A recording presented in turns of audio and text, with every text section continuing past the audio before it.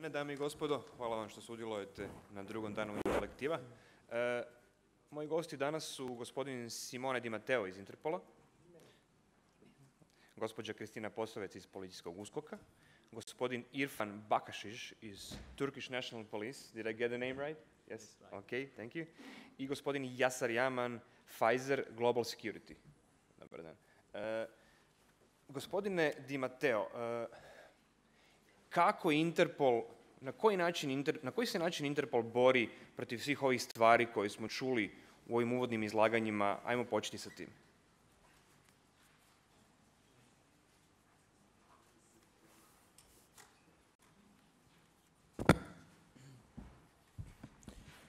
So, thank you very much, first of all, for the great opportunity to be here today. I'm in charge of the European program within the Interpol Trafficking Illicit Goods program, so we are trying to coordinate collective efforts against illicit trade. So we are including in our target intellectual property crime as well as other types of illicit trade, so cigarette smuggling. We are very focused on these particular crimes. So Interpol is, as you know, is the widest, the biggest police organization, international police organization in the world. We have 190 member countries. Of course, this means that we have a lot of diversity in terms of national situations, legal frameworks, and whatever. Our efforts aim at trying to harmonize the activities against illicit trade, to facilitate the exchange of information, because this crime is more and more transnational. It's very easy to produce and to distribute these goods, fake goods, from a country to the other, even from a region to the other of the world. We want to convey the message, first of all, across the whole law enforcement community, because our public is mainly composed of police forces all around the world, that this crime must be considered a priority. So this is why, if you ask me which is our first task within the law enforcement community, I would say that it's the raising awareness, because it's a crime still very often underestimated. And after this raising awareness, of course, we build capacity within our member countries. Vratit ćemo se vama kada ćete meni pričati konkretno o nekim konkretnim akcijama, sigurno našu publiku to zanima. Gospođo Posavec, policijski Uskok često je u medijima zbog određenih akcija, ali hrvatska javnost zapravo toliko ne poznaje vaš rad u smislu zaštite intelektualnog vlasništva. Što vi radite da bi zaštitili intelektualno vlasništvo? Kakve akcije? Pa evo, željela bih naglasiti dakle, da je krajem prošle godine upravo u okviru Policijskog nacionalnog ureda za suzbijanje korupcije i organiziranog kriminaliteta osnovan odjel za visokotehnološki kriminalitet, čija je zadaća između ostalog i borba protiv kaznenih djela na štetu intelektualnog vlasništva. To je novi ured? Da, to je nova ustrojstvena jedinica. Dakle, prije te ustrojstvene jedinice postojali su specijalizirani policijski službenici u okviru službe gospodarskog kriminaliteta i korupcije koji su se bavili ovom problematikom. No, međutim, ustrojanjem ove jedinice povećali smo svoje kapacitete i jedna od naših glavnih zadaća je... Ispričavam se što vas prekidam, koliko je velika jedinica, kako ona izgleda? Ako nam smijete reći da... Da, nije baš tako velika kao što možda mislite, znači sastoji se od 4 policijska službenika i voditelja. Nije puno, ali velim, trudimo se na najbolji način pojačati naše kapacitete. Prvenstveno to mislim i u smislu edukacije, dakle konstantne edukacije kako na domaćem, tako i na međunarodnom planu. Isto tako suradnjom sa drugim državnim tijelima, ali i privatnim sektorom čija je zadaća zaštita intelektualnog vlasništva i naravno naš operativni rad po samim konkretnim povredama prava intelektualnog vlasništva. Onda ćemo se vratiti na operativni rad, zadržite tu misao. Pfizer je jedna od najvećih kompanija u svijetu. Krivotvorenje lijekova je, kada sam se pripremao za ovu konferenciju, shvatio sam koliko je to veliki problem. U kojem smislu je krivotvorenje lijekova veliki problem? U smislu velike štete koje industrija trpi, ali i u smislu opasnosti za zdravlje pacijenata.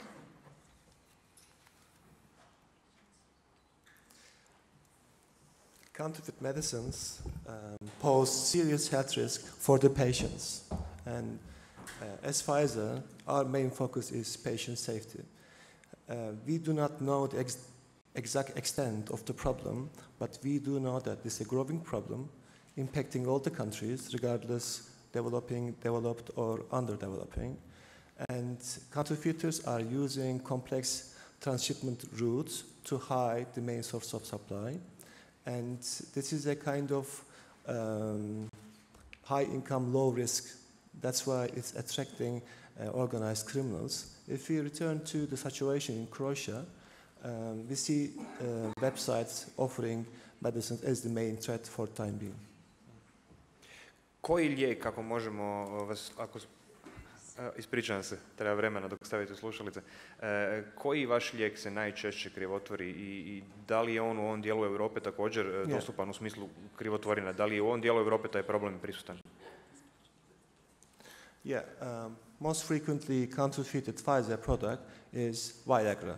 Viagra is a lifestyle medicine, but what we have begun to see is that the criminal organizations are shifting from lifestyle medicines, such as Viagra, to life-saving medicines, such as, for instance, Norvasc, which is for blood pressure. Yes. Turska je zemlja koja ima strahovit gospodarski rast. U kojem smislu se turska policija bori da bi spriječila velike štete? Siguran sam da i turska industrija bi snažnije rasla kada bi se spriječile povrede intelektualnog vlasništva u svakom korporativnom smislu. Možete li nam ispričati kako se vi borite protiv zaštite prava i... IP crimes in our country are generally based on complaint. We have to cooperate with the private sector. Firstly, at all, I think to combat IP crimes effectively, we should train our personnel because we need specialized units to combat crime, and then You're head of one of those units, if I presume.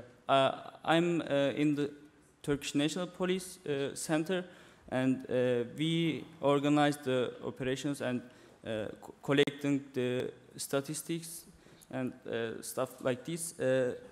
We should focus the criminals first, because the money who lose of the companies is going to the criminals' pockets. Yes. You know. Which product is mostly, you don't need the short questions, I'll do it in English. Which product is mostly counterfeited in Turkey? Mostly the textile products, because it's cheap made. They gain so much profit from them. Yes. And then CDs. Yes, CDs. Yes. You talked about that last night. In last years, we faced with medicines also. Mm-hmm. That's. Yeah. Okay. Mr. Bertina, okay, you have your headphones. I'll talk in Croatian. Ko proizvodi ove lažne lijekove? Recimo, evo, gospodin iz Pfizera je govorio o lažnim lijekovima. Tko se bavi tim? Da li su to organizacije, pojedinci? Koliko je taj sustav zapravo organiziran koji proizvodi lažne lijekove?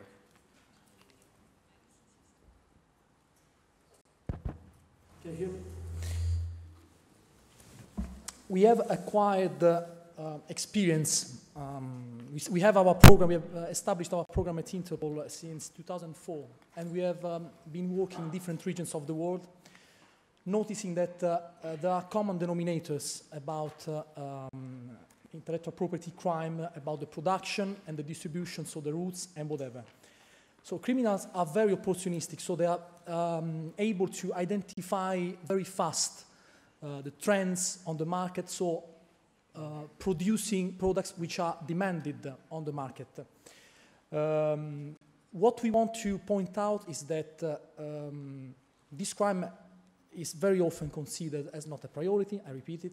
Also in countries with a strong legislation. I come from Italy, and it's still difficult to make our colleagues in the field that this crime must be addressed as a priority, because they say, okay, it's You're talking about public awareness. Exactly. Yes. This public awareness. So first of all, this public awareness is still to be raised within the law enforcement level, at the law enforcement level. These criminals, anyway, invest money. IP crime is normally just a part of the general investment of organized criminal groups. We have been reported many cases of production and distribution of fake goods that were also linked to other crime areas. This is according to the reports we periodically receive, and it's not enough because we want to receive more and more, because exchanging information is vital to identify, to better understand the threat and to identify the criminal groups behind the illicit trade. But I would say these cases show how IP crime is linked to other crime areas. So this is the link with organized crime. Because penalties are not so stringent, it's easy to produce and to distribute these goods. There's a lack of awareness. There's also a lack of legislation in many cases, lack of specialized units, lack of effective national cooperation. So this makes very interesting the investment for criminals in this particular area. Of course, to produce, to establish a production, it's not so easy.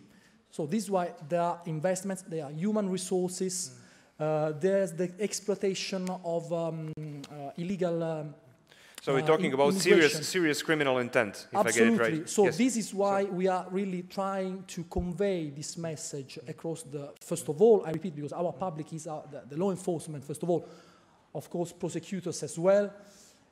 And in order to achieve this goal, it's absolutely important to involve all the stakeholders, so to work with the private sector. As Irfan was saying, for instance, the private sector has the expertise. Okay, hold your thought, please. Yeah. We'll get to that right. Gospođo Posavec, skoro sam na engleskom krenuo, ispričavam se, teško mi se šaltati malo, ali pokušat ću. Govorili ste o edukacijskim kampanjama, ali mene više zanima ovaj policijski dio posla, pa ćemo se vratiti na kampanje. Koja se roba u Hrvatskoj najviše krivotvori? Što vaše iskustva govore? Pa da, prema našim iskustvima, dakle, najviše krivotvorene odjeće, obuće i dodataka. Dakle, torbi, remena, sunčanih naočala i slično. Znači, to je roba koja je uglavnom u najvećim količinama. Gdje se to prodaje?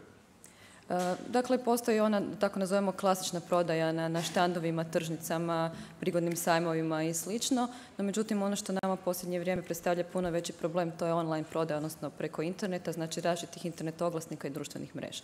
Kako izgledaju vaše akcije? Možete li nam opisati koliko, naravno, nam smijete reći? Koliko često idete u akcije? Koliko ste ljudi uhitili? Dakle, policija konstantno provodi rad po toj problematici. S tim da, dakle, povremeno organiziramo i pojačana postupanja koje su usmjerena upravo na ta nekakva žarišta, odnosno kritične točke, gdje je uočeno da je pojačana prodaja krivotvornih proizvoda. Gdje su kritične točke? Pa recimo, konkretno tijekom turističke sezone, to su uglavnom, dakle, naša turistička odredišta na Jadranu, dakle, gdje su povećan priljev turista, to pokazuje kao jedan još od dodatnih izvora zarade za ljude koji se time bave. Kolika je kvaliteta, nemojte me krivo shvatiti, te uvjetno krivotvorene robe? Da li potrošač može razlikovati to? Koliko su zapravo uložili kriminalci, tako ih možemo nazvati, kao što kaže gospodin Bertina, u falsificiranje? Da, dakle, to su proizvodi koji su u pravilu izuzetno loše kvalitete. No, međutim, kod nas treba uzeti u obzir i cjelokupnu gospodarsku i društvenu situaciju u zemlji, dakle, gdje jednostavno takva vrsta robe ljudima puno dostupnija od originala. Neki puta su to i... Pogotovo sada kada je kriza, ljudi imaju manje novca. Jasno. Međutim, upravo zato radimo na ovom dijelu osvješćivanja ljudi o upravo štetnosti takvih krivotvorenih proizvoda. Edukacijske kampanje, da vas prekidam. Da ostavim pitanje za poslije. Gospodine Bacaksiz, Turska je na križanju svjetova. Turska je tranzitna zemlja, Turska je jedan od svjetskih trgovačkih divova, ima veliku trgovačku povijest. U kojem smislu je to Turskoj problem s obzirom na veliki protok robe i na mogućnost da ta roba bude krivotvorena? Da li je vaš posao usmjeren upravo na suzbijanje te trgovine na granicama? Kako to izgleda?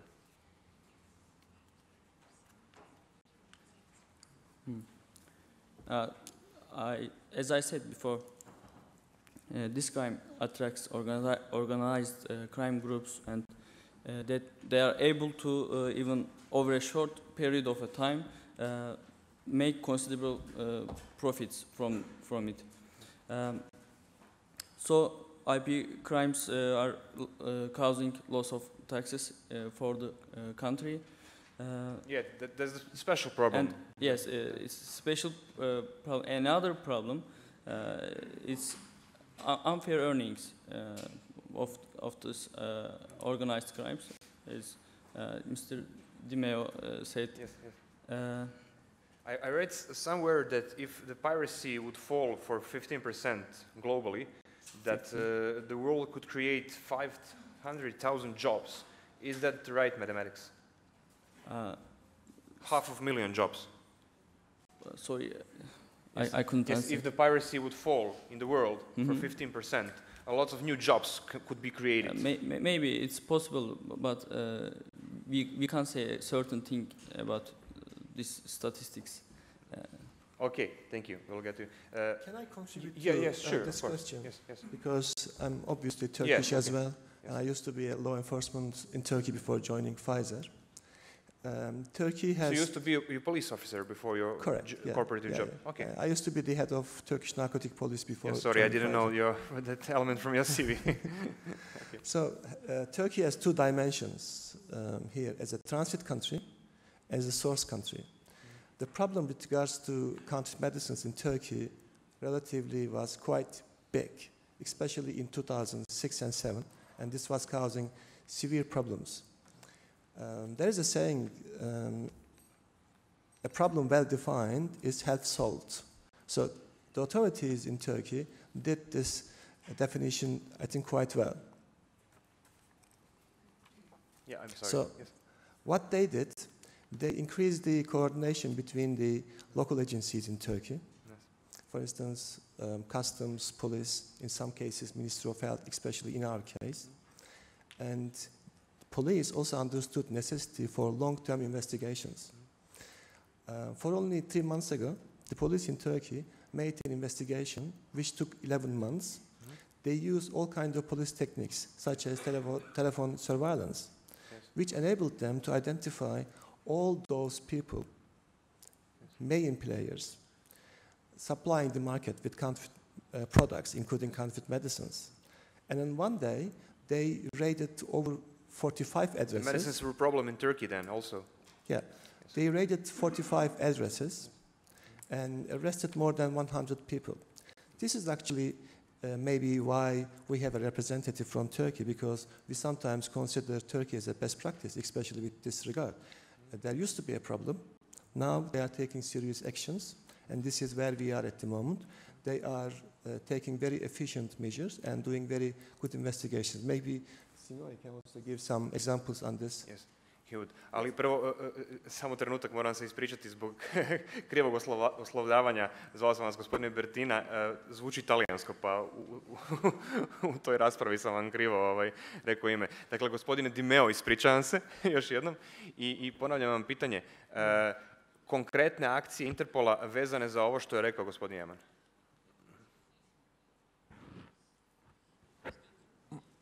I'm very much used to have my name differently interpreted, so it's I was focused on the content. Sorry. So to give you an example, practical example, we started working in Turkey in 2009. So first of all, the first step was the capacity building dimension. So we organized a big conference with a workshop in order to train middle managers. We're saying it's important to, first of all, to address the middle manager level. We had also representatives from different countries, neighboring countries. I also had the pleasure to meet Kristina. At that time, she came to share information and best practices. So you all know each other, yes, really? In fact, today it was a very good opportunity to meet after 3 years. Time's passing by fast. And at that time, so we started with this capacity building, and we repeated this experience twice. And then we worked also with other neighboring countries, such as Ukraine. Then we wanted, after these trainings, we wanted to translate the willingness and the knowledge that had been raised thanks to them, into action, and we organized a simultaneous deployments covering the region. So we call it Black Poseidon because it was taking place around the Black Sea, involving Ukraine, Turkey, Moldova, Belarus.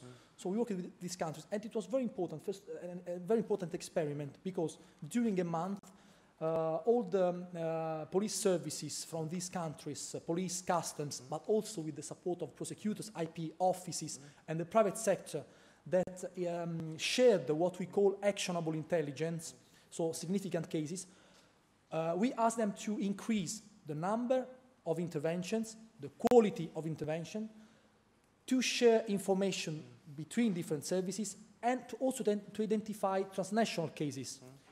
This during 1 month of action. And we collected, Interpol had the coordinating role, we collected significant information about trends, about new products to be being counterfeited, nominal information about criminals that can be generally considered just involved in the national market, but instead they are distributing goods across the region. Yes. So just after this month of action, we were able to identify some trends and a way to improve the quality of our information as well. Are you satisfied with the quality of the police business regarding these issues in Croatia? Excuse me? Yes, are you satisfied with the quality that Croatian police is doing regarding these problems? Yeah, Croatia now has become a member country of the European Union, so we started also in 2009 organizing some trainings in Croatia and in other regions in the Balkans. So for us now it's much more important to have Croatia supporting our initiatives, because Croatia is in the Balkans with the status of European member country. Will Croatia have a serious problem when Croatia opened its borders in EU membership? Yeah, it does. We have seen how, of course, also yesterday in the panel, we have seen how heavy is the impact of, for instance, internet illegal downloading on the economy. We are really destroying, but it's not only a Croatian problem. This is, again, a common denominator. But the music industry is suffering this illegal competition, of course, this effect. So we are really much interested in working with Croatia, in having Croatia supporting our initiative. We need to exchange more information again with Croatia and with the other countries here. Is it the first time here, or you already... It's not my first time. I was already here for a workshop organized with the European Commission. So Croatia, even without being a European member country, was on the beneficiary list of the European Commission for this important program called TAIEX. You have, I'm sure, heard about it, in order to build capacity, of course, to strengthen cooperation in some fields particularly interesting for the European Union interests. Okay. We have already organized something here in Croatia with this, and now, of course, Interpol now has a very important, has received a very important financial contribution from the private sector. So now, apart from continuing working with European institutions, because funds are a problem, of course. If we want to train, to build capacity, we need also resources. We'll talk about funds later, please. Yeah. Gospođo Posavec, obećao sam pitanje edukacijske kampanje, strahovito su bitne. Jučer smo u razgovoru oko zaštite intelektualnog vlasništva, oko copyrightsa, shvatili da puno ljudi zapravo nije svjesno da su u prekršaju. Da li je onaj koji kupi krivotvorenu robu isto u prekršaju i koliko vi radite na tome da građani postanu svjesni da ako i kupe robu, da su i oni u prekršaju? Da, upravo što ste spomenuli, izuzetno je važno osvijestiti građane o štetnosti takvog ponašanja. Ono što ste spomenuli prekršaj, odnosno domena prekršaja ili kaznenog djela, to je vrlo važno razlučiti, dakle, da policija neće progoniti osobu koja je downloadala, da tako kažemo kolokvijalno, jednu pjesmu sa interneta. Iako ona teoretski... Iako naravno moramo naglasiti dakle, da je skidanje muzike, filmova, igrice, računalnih programa, bilo čega iz neovlaštenih, neautoriziranih izvora svakako suprotno zakonu i krši pravo intelektualnog vlasništva. Dakle, da ne bi ljudi stekli dojam da je to što rade dozvoljeno. Međutim, tu se naravno postavlja pitanje kaznene domene i postupanja policije u takvim slučajevima. Također, vezano za podizanje javne svijesti, dakle, policija u sklopu nacionalne strategije razvoja sustava intelektualnog vlasništva u Republici Hrvatskoj sudjeluje u zajedničkim radnim skupinama zajedno sa carinom, sa Državnim odvjetništvom, sa Državnim inspektoratom, Državnim zavodom za intelektualno vlasništvo i drugim nadležnim tijelima. Jedna od tih je upravo i ta za podizanje razine javne svijesti. Kako te kampanje izgledaju? Što? Na koji način? Dakle, organiziraju se zajedničke akcije. Vjerojatno ste čuli za akciju Stop krivotvorinama i piratstvu, koje se organiziraju, dakle, diljem Hrvatske. Bili su održane u Zagrebu, dakle, u City centru, nekim drugim trgovačkim centrima, u Rijeci, Splitu i Osijeku, dakle, gdje su predstavnici svih relevantnih tijela i nastoje približiti tu problematiku građanima, educirati ih što se smije, što ne smije, kakva je štetnost tih krivotvorenih proizvoda, kakve posljedice mogu očekivati i sl. Isto tako, postoji i web stranica Stop krivotvorinama i piratstvu na kojem građani mogu dobiti sve relevantne informacije vezane za tu temu. Molim vas, strahovito me zanima ovaj problem krivotvorenja lijekova. Ispričajte nam, molim vas, jednu od najzanimljivijih situacija s kojim ste se susreli u svom poslu. Da li ste našli neku veću skupinu krivotvoritelja? Kako izgleda zapravo vaš radni dan? Ispričajte nam nešto zanimljivo vezano za svoj posao.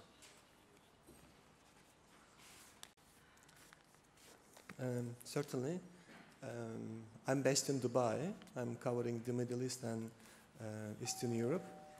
And most of the time, counterfeit medicines are coming from China to the Middle East.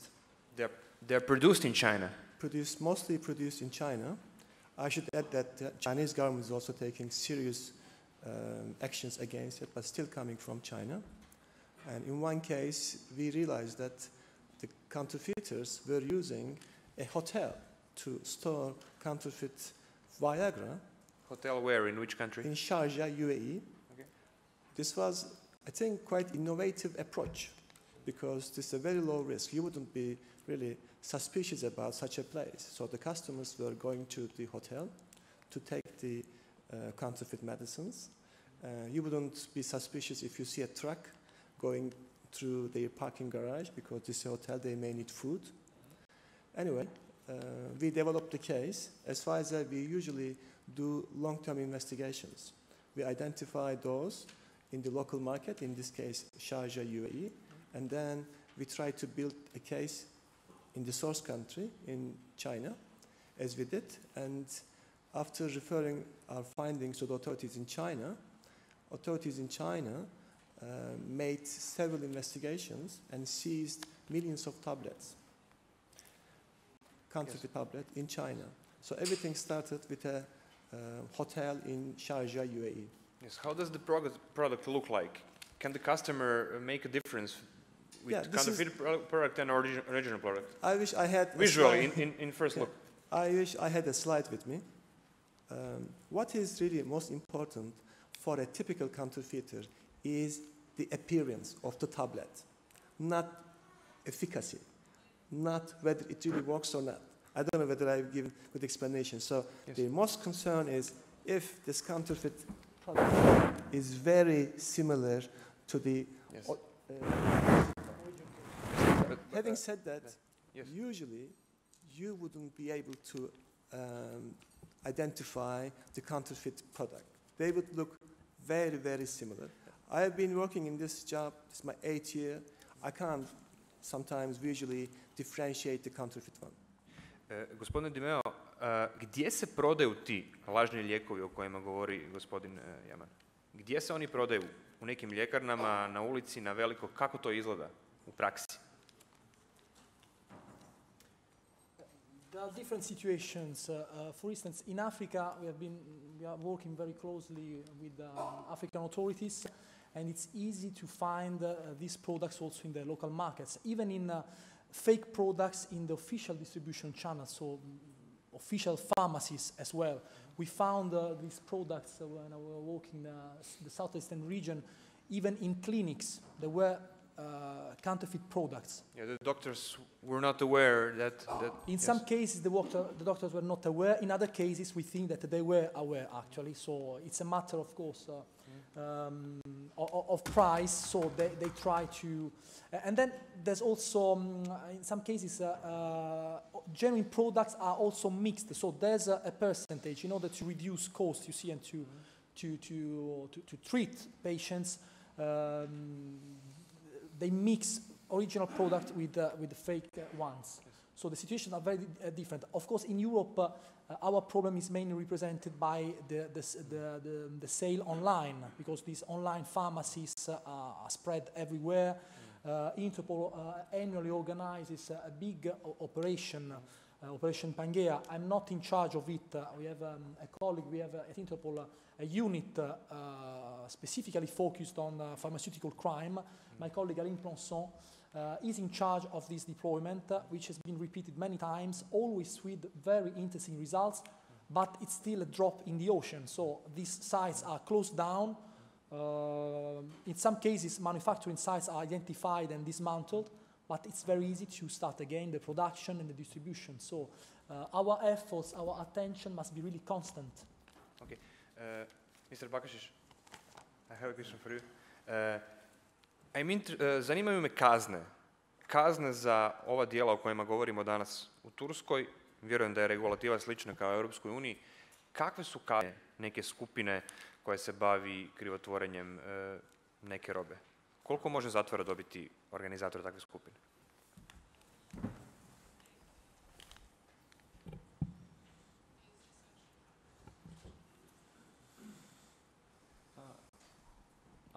I think you are mentioning about the fines. Yes, fines and prison sentences. Yes. If organized crime member arrested, he would go to sentence at least two years. But if a person who committed this crime personally, he takes the money fines just. Yes, okay. Just. A u Hrvatskoj, gospođo Posavec, kakve su kazne? Pa evo, dakle, u prosjeku između 1 i 3 godine zatvora ili novčana kazna. Ili imamo osuda nekih već? Ili su one rijetke? Jučer sam razgovarao sa predstavnicima zabavne industrije, filmske industrije, oni zapravo kažu da pravosuđe sporo, nisu govorili da je policija spora, ali kažu da je pravosuđe sporo i da je zapravo pravosuđe nije ni svjesno koliki je to problem. Jel imamo osuda neke? Pa osuda svakako ima, no međutim upravo što ste spomenuli, dakle postupci znaju biti poprilično dugotrajni i mislim da tu također nedostaje edukacije u smislu i specijaliziranih sudaca možda za to područje i također njihovo osvješćivanje o važnosti tog problema. Upravo zato i mi nastojimo organizirati i zajedničke edukacije na kojem će, dakle osim policijskih službenika, biti i državni odvjetnici i suci i druga relevantna tijela. Mislimo da na taj način možemo i bolje i uspješnije si zajedno raditi. Ove grupe koje ste spominjali, koje proizvode lažnu robu, da li su to grupe koje su u Hrvatskoj? Pa, do sada u Hrvatskoj ili su to internacionalne grupe koje koriste Hrvatsku kao svoje teritorije? Da, uglavnom je Hrvatska ili tranzitna ili zemlja odredišta krivotvorene robe. Dakle, do sada, prema našim saznanjima, nismo imali zabilježenih slučajeva da se ta krivotvorena roba bar u velikim količinama proizvodi na samom teritoriju Hrvatske. Ali uglavnom dolazi tim poznatim kanalima, najčešće je porijekla ili iz Turske, Kine, Indije i slično. Imate skladište neko, koliko se sjećam, gdje ta roba postoji, ono je prilično huge. Da, upravo to jedan je od problema iz razloga što mi nemamo osiguran adekvatan prostor, recimo za skladištenje upravo tako privremeno oduzete robe. A što radite s njom, onda uništavate? Roba se uništava temeljem sudske odluke, naravno. Hoću reći dakle, da je upravo to problem i da nastojimo to nekako riješiti sa nositeljima prava ili sa drugim državnim tijelima koje nam u tom slučaju izađu u susret. Upravo oko skladištenja tako privremeno oduzete robe. Nisam siguran da li sam postavio to pitanje, koliki su gubici, korporativni gubici, evo stalno se vraćamo na lijekovi, ako nisu lijekovi jedini problem, ali pošto ste vi tu, koliki su gubici Pfizera, ako to nije poslovna tajna, nadam se da nije, koliki su gubici globalnih Pfizera zbog krivotvorenih lijekova? For Pfizer, as the biggest pharmaceutical company, our main focus is patient health and safety. We don't really work on calculating financial losses here. We always work to ensure that anybody who wants to buy a Pfizer product receive authentic Pfizer product. That's our commitment. Yes, I'm sure, but there is, let's try to make the different argument. There is an ethic question. I read somewhere that the people who are making counterfeit pharmaceuticals say that they're cheaper and somebody can buy, and which some person who has a health problem can easily buy the cheaper medicine and stay alive than to buy yours, which is more expensive. Did you hear that argument? Okay, I haven't maybe heard in the same way, but if you are saying that people sometimes prefer to buy counterfeit drugs deliberately because they're cheaper, this is another scenario. Counterfeit medicines are manufactured at unlicensed places. Usually they are very unsanitary places, and that's why these medicines can pose serious health risks. We have examples. In one case, for instance, in fact, in Hungary, maybe my colleague may remember, we found Viagra, counterfeit Viagra. It was containing sildenafil, which is the active ingredient. Yes. But just one pill can kill you then. One pill can kill you. One counterfeited pill. No, I will tell you something else. I'm coming there. It was 100 milligram form, but we found 335 milligram. This may easily kill a person. Yes, that's right. We found another example, again in Hungary. I don't know why I'm giving Hungary, just coincidence, pure coincidence. We found amphetamine in it. Yeah, it's a drug, amphetamine. Amphetamine is a drug. You can use it as an ecstasy. So these are the areas that we are concerned and we are focusing on. We are very committed to patient safety, and our pure focus is on this part. Želio bih ipak da se dotaknemo danas i ovog dijela o kojem smo jučer govorili, a to je zaštita intelektualnog vlasništva u smislu kod filmske industrije, u zabavnoj industriji, u glazbi. Zato me zanima, gospodine Di Meo, ilegalno skidanje filmova sa interneta, da li Interpol tu uopće može nešto napraviti? Da li se Interpol bavi sa tim? Jučer su predstavnici industrije bili dosta skeptični oko toga da se nešto može popraviti. Oni kažu da imaju ogromne gubitke. Što Interpol radi da spriječi ove servise, ilegalne torrente i kako se već zovu, da se filmovi skidaju sa njih?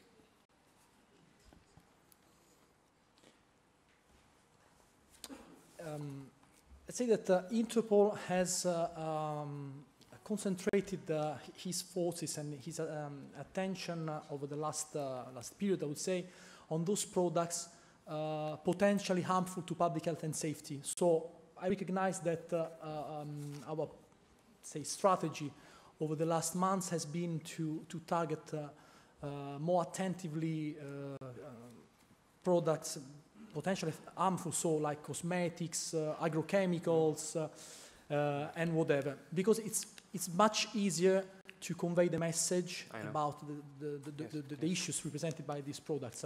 And we have a bit neglected the illegal downloading, whatever, but this is still our core business.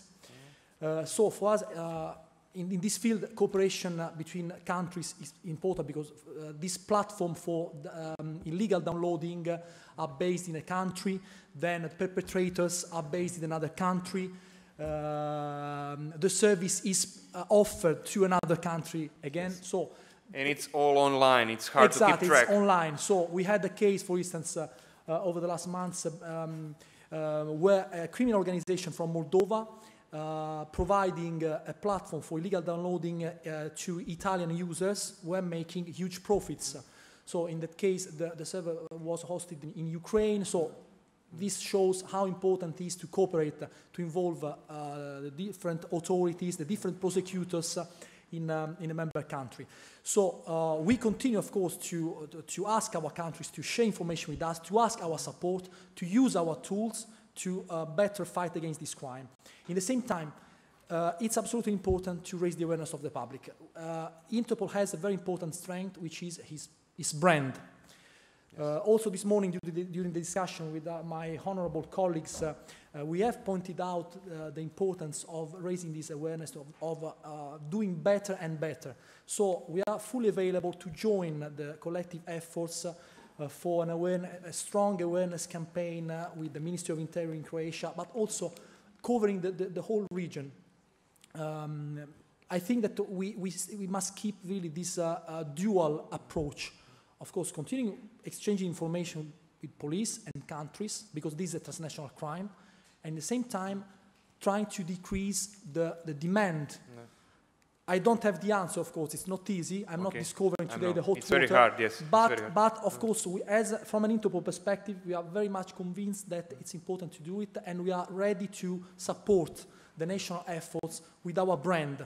I was thinking about, for instance, new videos to be projected before films in the cinemas, whatever, with Interpol trying to convey this message that these are organized criminals. This crime is destroying the local economy and it's funding organized criminal groups. Yes. Molim vas, gospođo Posavec, jedno pitanje, barem u ime gospode s kojima sam jučer razgovarao u Hrvatskoj. Da li policija ima način da spriječi, recimo, ilegalno skidanje bilo kakvog sadržaja s interneta? Ajmo govoriti o glazbi. Rekli su jučer gospoda iz ZAMP-a, gospodin, da se zapravo CD-i uopće više ne prodaju u dućanima, nego da se sve ilegalno skida i koliko zapravo možemo, jako je teško to s obzirom da je sve na internetu, da li uopće tu možemo nekako riješiti taj problem? Pa evo, isto kao što je Simone već rekao, problem je tome što internet ne poznaje granice, ne poznaje državnu nadležnost. Uglavnom se radi o stranicama koje niti nisu otvorene, odnosno registrirane na području Republike Hrvatske, nego ima nekakav međunarodni karakter i tu je izuzetno... Da, tu naše stvari ovlasti prestaju, odnosno mi smo upućeni, dakle, bilo preko Interpola, nekih drugih tijela ili putem instituta međunarodne pravne pomoći tražiti upravo od tih drugih država podatke koje bi nam pomogli u otkrivanju takvih kaznenih djela. Naravno, to je i dugotrajni složen... naravno problema koji... Jasno. Međutim, nije ga toliko jednostavno riješiti i upravo je potrebna tu međunarodna suradnja i inicijativa, jer jedna država, upravo velim zbog tog nepostojanja granica na internetu, teško možete problem riješiti sam. Što kažete na ovaj francuski primjer gdje se onaj koji ilegalno nešto napravi na internetu 3 puta upozorava, pa onda mu se usporava brzina interneta. Da li edukacija može ići u tom smislu u korespondenciji s privatnim sektorom? Ili? Da, Francuzi su osmislili jedan takav zgodan sustav upozorenja iz razloga što jedan dio građana niti nije svjesna da je to što rade protuzakonito, ilegalno, zabranjeno. Znači, kod nekih stvarno funkcionira takav sustav upozorenja. Kod nekih ne, koji su svjesni i misle da je to dopušteno, da o tome ničeg lošeg, će to raditi dalje. Upravo zato su razvili taj zgodan sustav upozorenja, pa ukoliko nakon toga osoba ne prekine sa tim nedozvoljenim radnjama, slijede nekakve sankcije i druge stvari. Tako da mislim da to isto nije loš sustav. Gospodine Bacaksiz, bit ću slobodno vas pitati, vi ste iz Turske, iz kojeg grada? Gdje radite? U kojem gradu? Ankara. Ok. Bio sam u Ankari, ali pitanje ide prema Istanbulu. Istanbul je i turističko, ali i trgovačko središte svijeta. Da li se na ulicama Istanbula može naći opasna krivotvorena roba također? Ili to ide nekim drugim kanalima?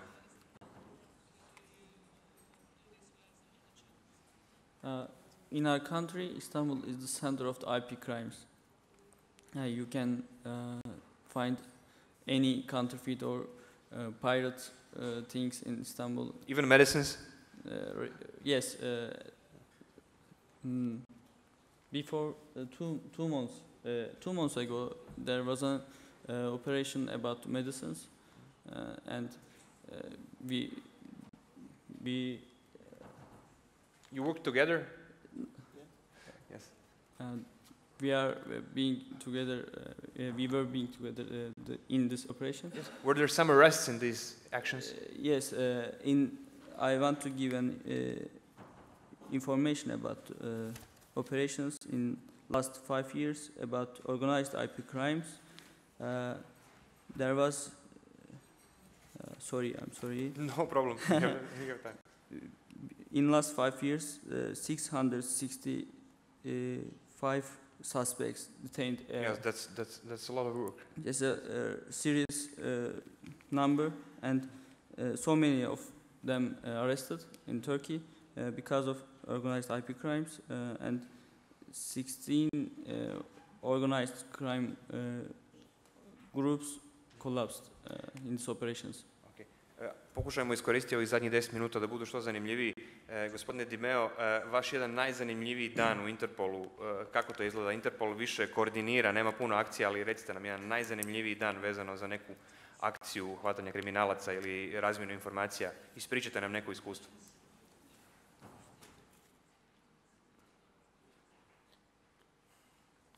You see,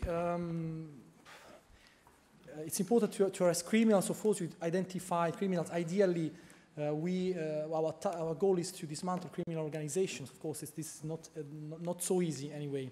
You're not police, to get it right. You just coordinate. Exactly, we coordinate. So we are Interpol, of course, has its system of international alerts.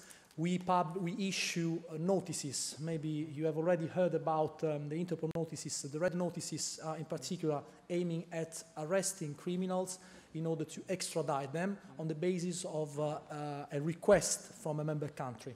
And they are normally, according to the international law, they are recognized, they are immediately effective.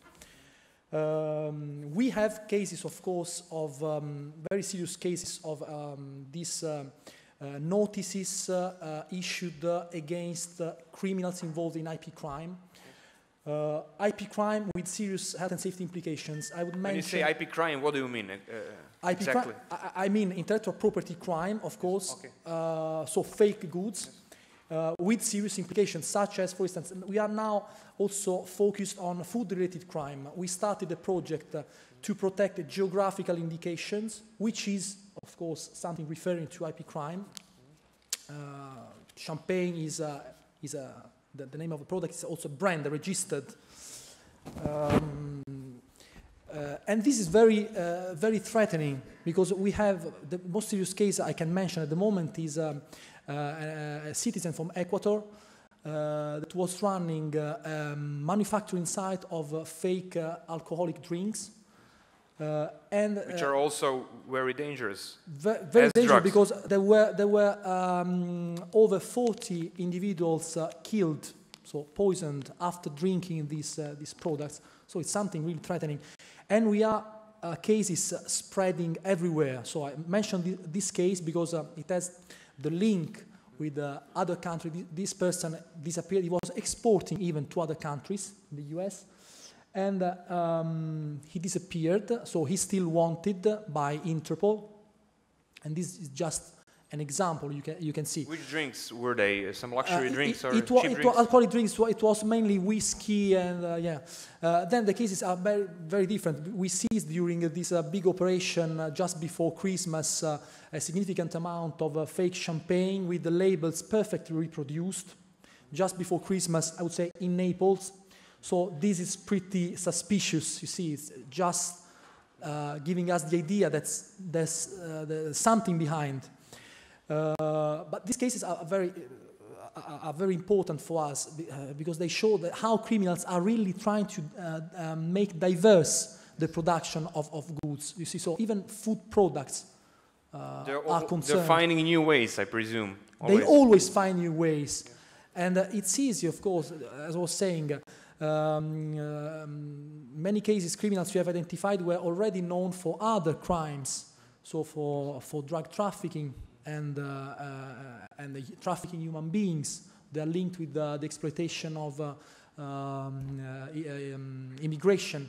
So you see, in Turkey, for instance, Turkey was part of this operation against the food-related crime last year, and during just 1 week of action, the week of action means raise the awareness of our police forces, saying, try to understand what's going on in this particular field, because nobody was thinking about agrochemicals as a fake product. When I was in the field before joining the international organization, and I had to coordinate my men in the field, to be honest, I was much focused on traditional textile products, audiovisual, piracy, whatever, but I couldn't expect that, for instance, agrochemicals can be a very sensitive target, a sensitive commodity. There are fake agrochemicals produced in China and exported to Europe, to Eastern Europe. So about food-related crime, for instance, Turkey, in just 1 week of action, identified some Bulgarian citizens running a production of fake alcohol again, after significant cases of fake alcohol poisoning unaware consumers in Turkey. We had fake honey, let's say honey declared... Fake honey. Fake honey, I mean, declared as Where, in which country? national product, was only Turkish honey. Instead, it was a mixture of honey coming from different countries and sold. The situation is very fragmented. Yes, your job is very diverse. interesting. Absolutely. And we can have, of course, cases which are just commercial frauds, you see. The last case of the horse meat scandal shows a fail within the safety chain, the safety food chain. So this is why we are trying now to improve the cooperation also with the private sector involved in the supply of food products. But this is just an example to show you how this phenomenon is large, is extended, and how it can really concern different fields. Thank you for your very, very interesting answer. Gospođo Posavec, jel ove stvari o kojima govori gospodin Di Meo u Hrvatskoj isto postoje lažna hrana? Vidjeli smo neke sada priče, afere, sastojci lažni i tako. Da li postoji baš neki prehrambeni proizvod koji se krivotvorio?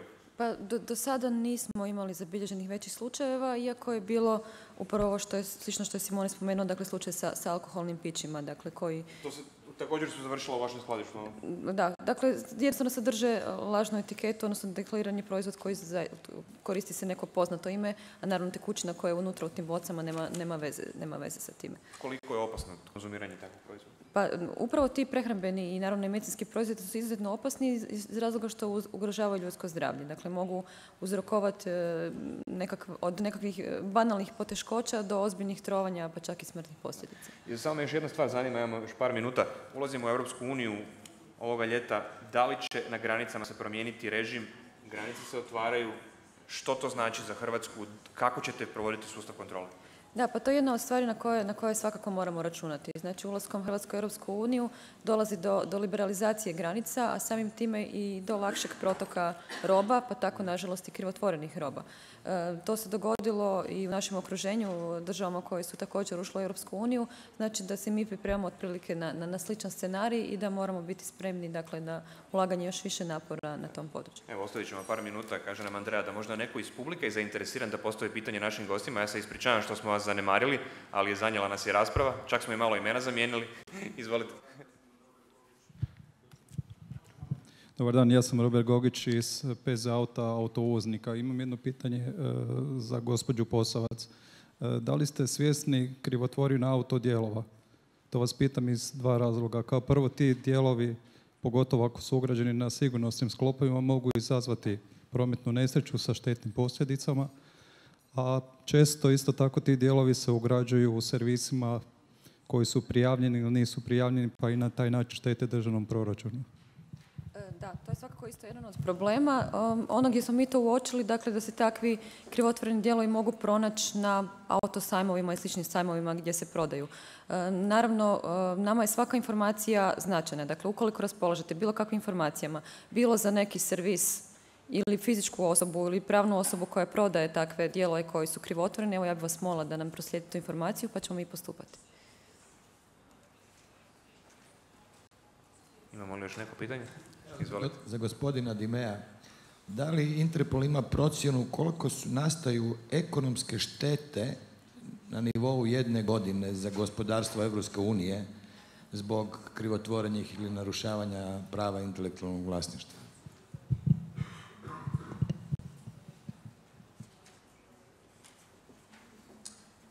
No, to be honest, these are not Interpol jobs to make estimations. We normally rely on the estimations for Europe, according to my program given by the European Commission, that normally rely on the seizures executed by the customs officers. So normal, these are the statistics. For us, of course, we always try, of course, to estimate, to evaluate the value of the goods we seized. About fake goods, it's not myself that have declared that, you see, when a kilo of fake CDs fetches 50% more on European markets than a kilo of cannabis leaf, no one should be surprised that organized crime is getting involved. So this is Mr. Barroso, President of the European Commission, saying this. So for us, in particular, it's important to understand the profit that these products have for criminal groups. Of course, about the estimations, there are a lot of figures, so all the associations. We have the observatory on counterfeiting and piracy, which is established now within the Office for the Harmonization of the Internal Market, you were mentioning earlier, which is also in charge of estimate the economic impact. Of course, there's an economic impact. Victor Hugo, you mentioned Fitzgerald, I want to mention Victor Hugo, the most important French writer. In 1846, he said that the illicit trade is dangerous, can destroy the national economy. So it's important to combat illicit trade and to protect the fair trade. So today, with the globalization, with the new challenges we have to face, it's much more important to keep it, to bear in mind these words, even from a very important writer. Just a remark about the spare parts, car spare parts. It's a very important target commodity. We have seized in our operations in South America a significant amount of these products. We have established also some partnerships with the private sector. Now I don't know which your company is, but for us it will be really important to have any actionable intelligence information cases in order to identify within the Interpol member countries the relevant services to address. Because of course the implications for health and safety are absolutely evident in this field. Of course we can receive information both from the private sector directly and from the Interpol National Central Bureaus. So we really have a holistic approach, inclusive approach. We want to get on board all those that can contribute to the success against this crime. Imamo li još pitanja?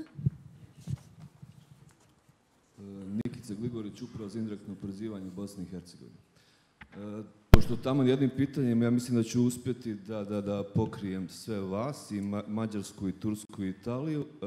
Samo jedno pojašnjenje. Govorimo o saradnji na području intelektualnog. Kroz naš zadnji predmet u Bosni i Hercegovini desila se utaja oko otprilike više stotina miliona konvertibilnih maraka. Vežu se preduzeća iz Italije, iz Mađarske i iz Turske. Poznato je u zadnje vrijeme znači da italijanski, kineski gradovi, a gospodin Simone vjerojatno to zna, izvozi se roba za Bosnu i Hercegovinu preko Mađarske. Poznato je da Mađarska je regionalno kinesko skladište i roba završava u Bosni i Hercegovini. Poznato je da je Turska glavna izvoznica znači za Bosnu i Hercegovinu, a u ovom predmetu gdje se radi i o organizovanom kriminalu, i o poreskoj utaji, i o carinskoj prevari, i još drugim dijelima, pogotovo vezano za intelektualno vlasništvo, na naše pitanje, znači ponavljam da se radi o utaji po budžet Bosne i Hercegovine u iznosu od više stotina miliona maraka, znači više stotina miliona eura, dobili smo odgovor iz Mađarske da je roba izašla samo iz Europske unije i da su te firme sa sjedištem samo u Mađarskoj i ništa više, a odgovor iz Turske smo dobili da su prezauzeti da bi se bavili sa tim. Mi smo dokazali znači, da od 1996. sav izvoz ide na osnovu lažne dokumentacije, a ovdje govorimo znači o saradnji. Kako možemo da je poboljšamo u narednom periodu?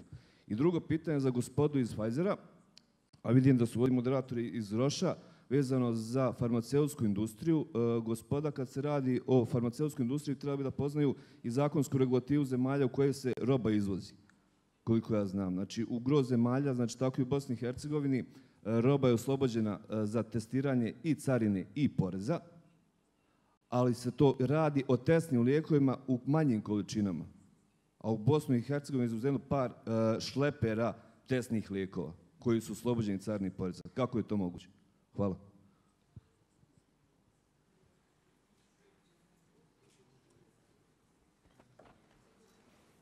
Actually, I couldn't understand the question. Could you repeat the question?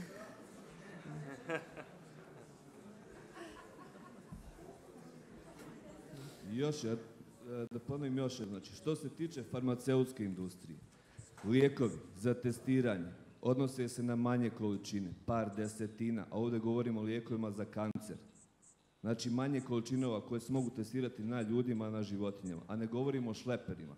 Kako je moguće da su preduzeća ozbiljna, možda kao i vaša, izvezla te lijekove u ogromnim količinama, možda u našu zemlju? Hvala. Evo, probat ću ja odgovoriti. Ja sam direktor Roša Hrvatska, osnovao sam ured i representation office u Bosni i Hercegovini, da znam relativno dobro situaciju. Znači, ovisi o vašim nacionalnim autoritetima. Da bi mogao nekakav lijek ući i dobiti dozvolu, da bi dobio status lijeka za kliničko ispitivanje, mora dobiti dozvolu od federalnog ili Ministarstva Republike Srpske, mora dobiti financijsku dozvolu, znači mora dobiti oslobođenje, znači mora proći zakonodavnu proceduru u zemlji u kojoj se taj lijek koji je namijenjen za kliničko ispitivanje uvozi. Na tome to nije stvar industrije, to je stvar lokalnih nadležnih tijela koje se bave tom problematikom. Da li postoje neki koji to probaju provući na ovaj ili onaj način? Vjerojatno da, ali to je kriminal kao i svaki drugi kriminal i treba ga sankcionirati.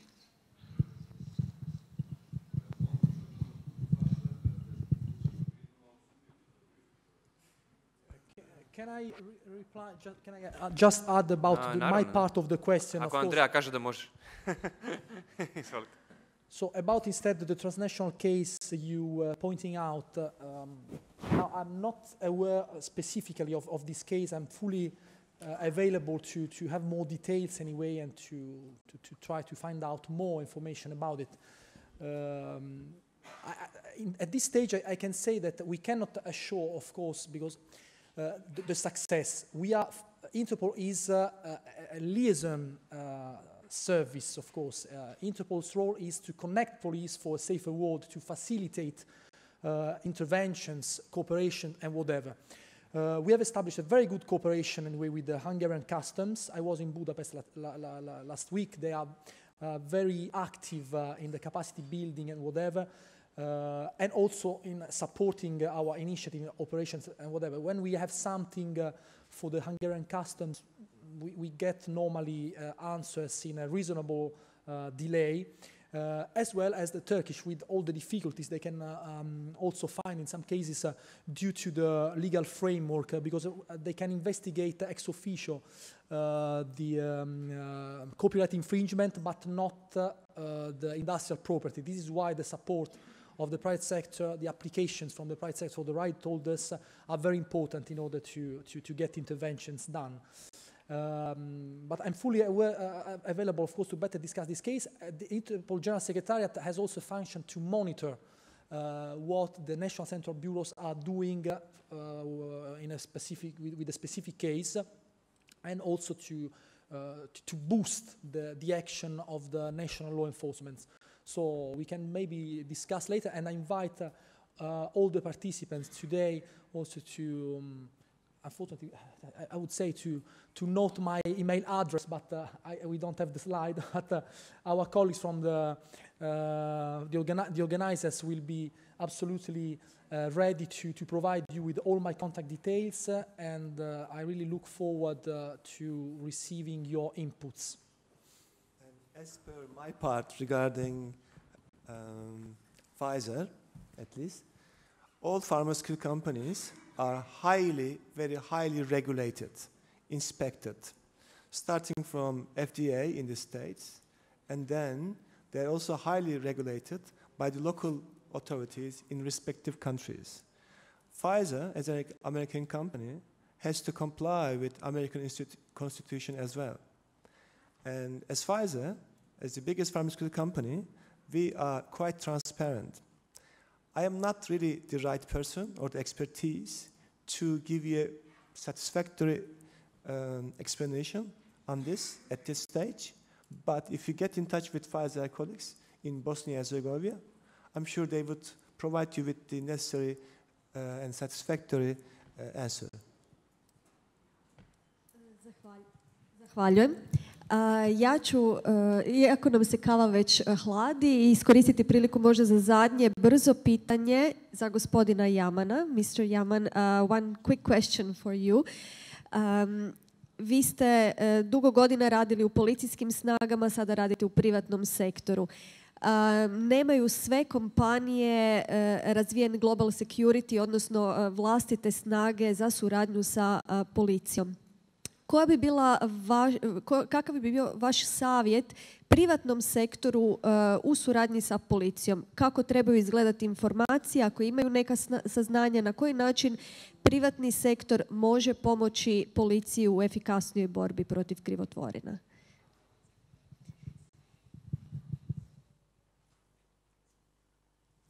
Thanks so much. This is really a very good question, so I have the base to really maybe contribute to the situation a little bit. The collaboration level between the private sector and the local authorities is vital. Private sector, in my case, for instance, Pfizer, we have the intelligence. Why and how we have the intelligence? Because we have customer complaints. We use certain databases. For instance, IMS. Maybe you're not familiar with this database. It's used in pharma sector. We can easily identify a retailer if selling Pfizer product or not. We have former law enforcement personnel who are now also educated with the business. So they do understand the concept. They understand the backlog law enforcement have, and they also understand how the supply chain works. This is a good combination because this is what the police is lacking. So whenever we have a case, we usually develop this case in the best way before referring it to the local authorities. And eventually, when the case is ready as a package to be given to local authorities, they have now a good case to start with. And because they were lacking about how the supply chain is working, we are there to support them on this. One of my jobs is also to identify the best practices in other countries and try to share them with the local authorities in other countries. I think collaboration between private sector and the local authorities is vital, as we discussed earlier. Collaboration between local authorities in the country is very important, and also international collaboration is very important. If you can manage all these three, I think you have a very strong, efficient, sustainable fight against counter medicines in Croatia and the region. I'll give just one example and then finish. I have a current case. There is a website offering one of our products. The system works this way. You go to a website, you make the order, then somebody in Slovenia calls the person giving the order, and they arrange the place of the delivery. Somebody comes with a taxi, personally, gives you the medicine, and he takes the money back. When we worked on this case, okay, our initial idea was maybe to ask police to arrest this courier. However, we later on discovered that this website is managed by somebody in Croatia.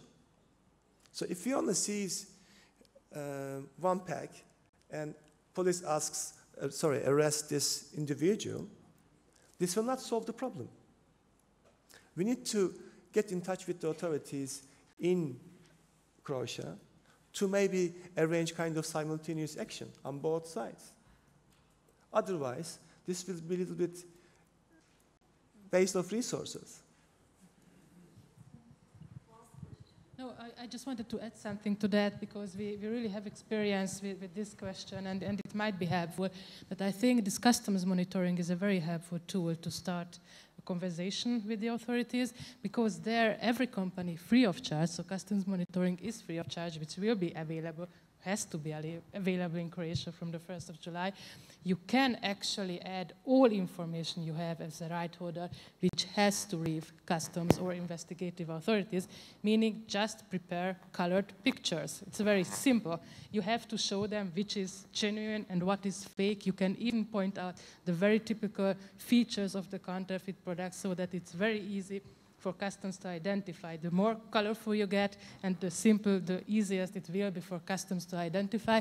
And maybe to reach then the Ministry of Interior to help you, there is a centralized, has to be or should be a centralized point from which the information can be distributed to all customs authorities. So I really can encourage you to prepare such brochures and file it with your customs monitoring request as a start with these negotiations, which is really a great help to the investigators, I think.